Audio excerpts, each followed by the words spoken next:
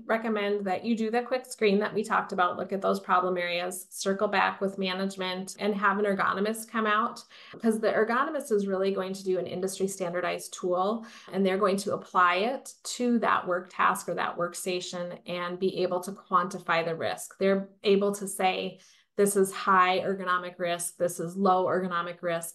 They may also be able to kind of do a what if analysis. So if we changed this one thing, or if we were able to lower this, raise this, adjust this one thing, what do those results look like? Where you went out initially and took those pictures and took that video, they're able probably also to have kind of a before and after.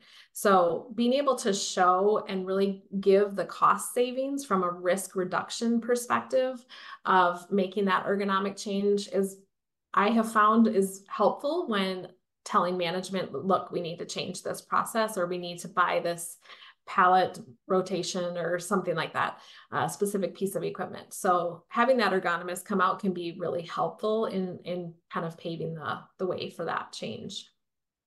That's great. I think you mentioned at the beginning that sometimes when you're talking to the employees, they can be your best advocates or your best ergonomists. And we find that so much as well. And do you think that could play into this? Have upper management, have those that are making the decisions actually speak to those Oh my involved, gosh, yes.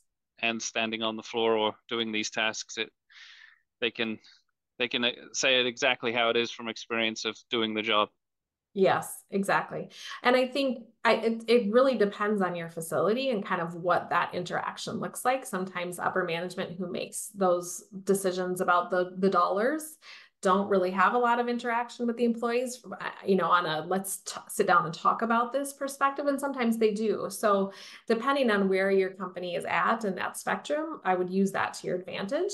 If you need someone to come in and say, here is the cost of this ergonomic risk for injuries, mostly what we're talking about with changes is a lot cheaper than one sprain or strain injury per OSHA guidelines.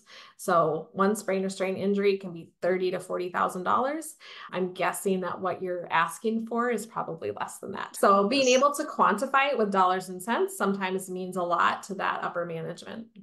That's very true. We actually had that testimonial from a safety leader recently too. He said they had one injury, and he told me that they could have replaced their entire facility with premium matting for less than the cost of what this one took to resolve. So 100%.